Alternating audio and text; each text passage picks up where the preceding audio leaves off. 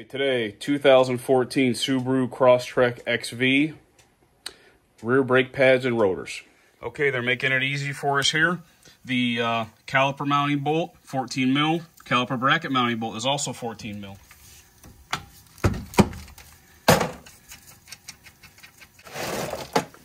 Get the lower one as well. With that torque. So the main symptom we're trying to fix today is these rear brakes are very grindy. And you can see this piston is pushed very far out. So there's really not much life left on these pads. So I'll just tuck this caliper up here. Should stay there pretty good for me. And yeah, there really is nothing left to this pad right here. Yeah, that's pretty ugly. And then you can see the whole surface is all gouged now, which is why we're doing rotors also. We'll continue with the bracket bolts, also 14 mils, like I said.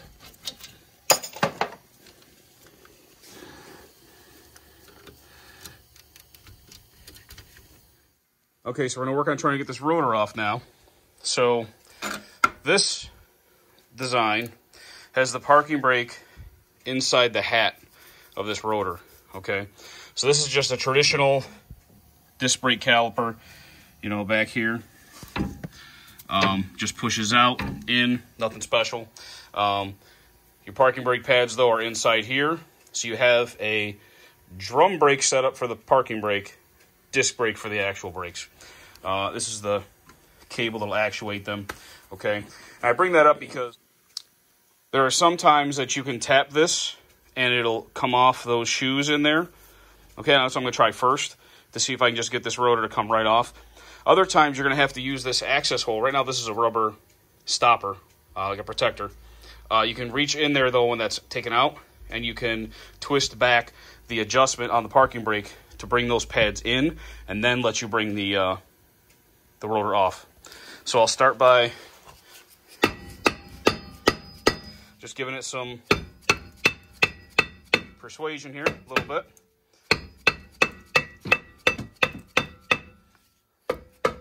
I like using a soft mallet for this because I don't want to ruin those pads in there. Now you see how I can pull it a little and it's springing back?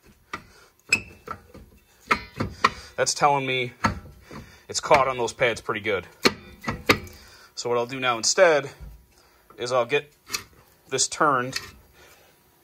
I'll find out for sure, but a lot of times the adjuster is up in this quadrant, this area up here. So I'll pull that out, and I'll show you how to adjust it. Okay, to get that rubber boot out, I'm just going to get a flat blade screwdriver around the edge.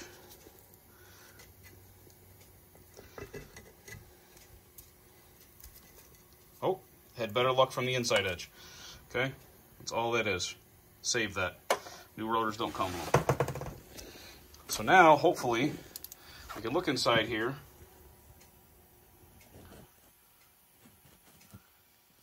Okay, so I had to rotate that access hole all the way to the bottom. And now we can see the adjuster in there. So it's behind that spring. Okay. Hello. Yep. It's a better look at this adjuster down here. So what you're going to do to release this side, you're going to push this that direction. It's going to get looser and looser and looser, and you'll be able to pull the rotor right off. Okay? If you lose track of which direction you're going, if it gets tighter, that's not what you want. You want to push it whatever direction makes it looser. And then when I put this rotor back on later, which I won't show you that, but what you're going to do is you're then going to push this direction, okay? To make it spin away from you, okay? And then you're going to do that, continue to do that until you can't turn this by hand anymore, okay? So you tighten it as much as you can, and then spin it. And if it spins freely, then you're going to tighten it a little bit more. Tighten this a little bit more. Keep spinning it. What you want when you're done is you want a slight drag, okay? You want to be able to move it by hand, but it should have a little resistance, okay? It should feel like these are slightly touching the inside of that new rotor. That way you know that they're adjusted well enough so that when you pull the parking brake from inside, these will be right here, ready to grab. Okay, so this is the new rotor placed on, and this is easy to move, okay? And you hear that noise, that doesn't mean that they're tight, okay? That's just a little bit of, maybe the pads are a little shifted up or down or something, because they're all spring-loaded. So, bring this back down here. Now, it's kind of tough to show, again, inside there. Let's see if I can get a look at it again. Okay, so there you can see those teeth again on that sort of star-shaped adjuster wheel there. So now I'm going to pry those teeth upward over and over again until it's difficult to turn this wheel by hand, this rotor by hand, and then I'll back it off a little bit to the point where I can still move it, but I can tell that there's drag. Okay, so I'll try and get a spot here where you can see exactly what I'm doing. It's a little tricky, I know.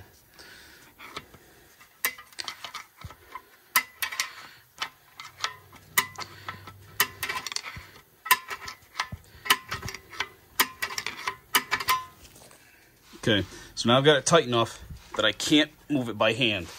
Okay, that's a little too tight. So now you want to take that and push those teeth the other way a little bit. Get up on one and then pry it down a little bit.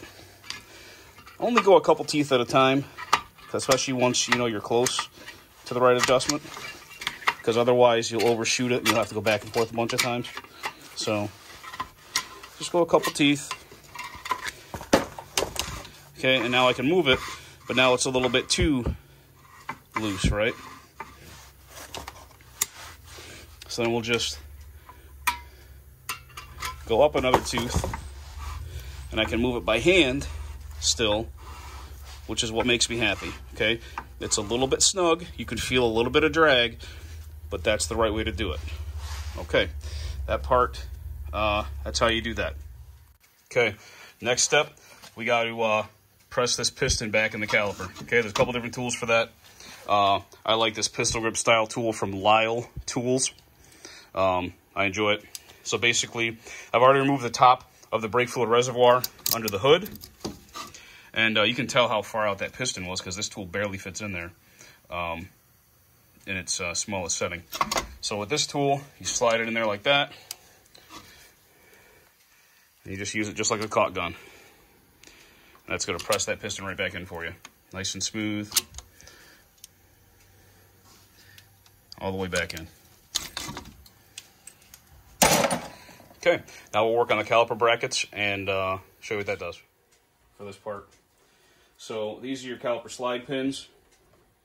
This is what helps when the piston comes out and it forces the brake pads to squeeze the rotor.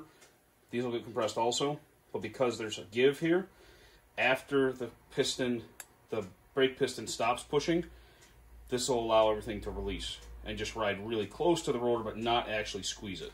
So it's important that these are serviced. Okay, so we're going to pull these out, clean them off, re-lube them, stick them back in. Okay, just pulls out. One of these pins is going to have this rubber boot on it. Okay, make sure that goes back in the correct one. So that's why I do one of these at a time usually. So I'll just wipe off the excess grease, the old dirty grease usually. Use a little brake clean to get off a little more residue. Wipe it again. Paint it with some fresh grease. And get it put back in.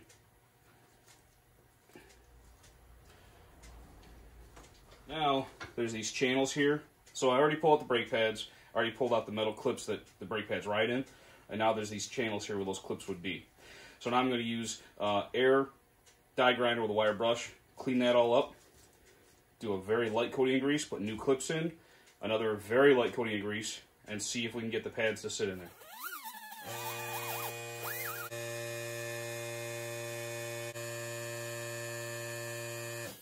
Okay, so make sure they're pushed all the way in, because if they're not, it'll feel like the brake pads won't fit. Depending on the brake pads, sometimes you're going to have to trim these little ears a little bit. So we'll see how this goes. On this car, this is a feeler. That's a warning chirp, basically, device, that when the brake pads get low enough, that's going to squeak at you before they're actually totally gone. Owner of this car didn't listen to them. They said that they thought they heard a cicada chirping, an insect cicada chirping in the back, and they didn't know what it was. And then eventually the brakes started grinding. So now we know. So I told them to listen to the cicada next time, and they wouldn't destroy their rotors. So we'll see how that goes.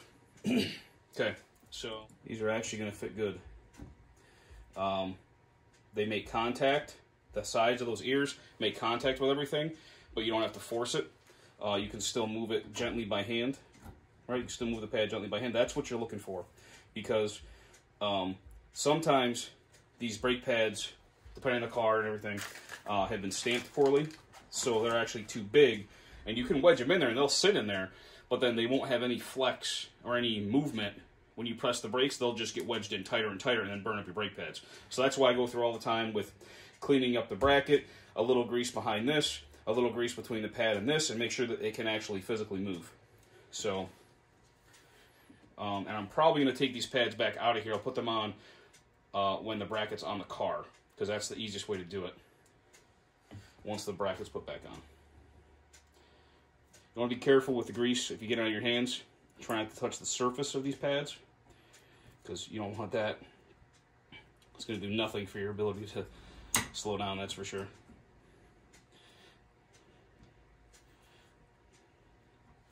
So now this one's a lot harder to move.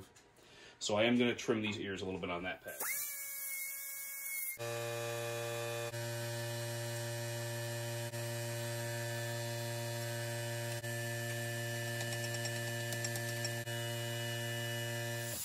Spray off any grease that made its way onto the rotor. Can't have that. Spray this back just to be precautionary here. Make sure it's good. Like I said, the pad with the warning feeler is going on the back. So I'll give it a little touch of grease on the ears and set it in there.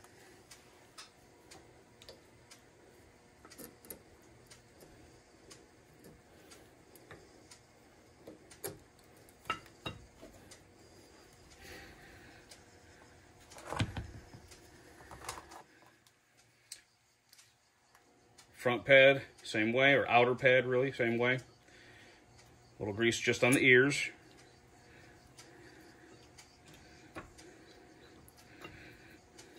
Get it in there. And I like to use something like this on the back of the pads.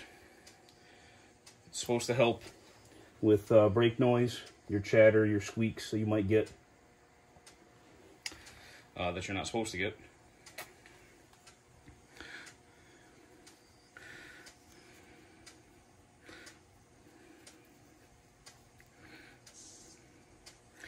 Don't need a lot of that, just a little bit.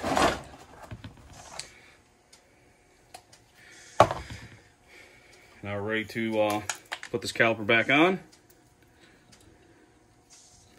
You may have to press these in just a little, these pins, okay, in order to get that to go back on properly. But now all you got to do is just install those bolts, and the job is done. Put the wheel back on. Don't forget to torque your lug nuts properly, and then you can go to the other side. There you go. Thanks for watching. I hope this helps.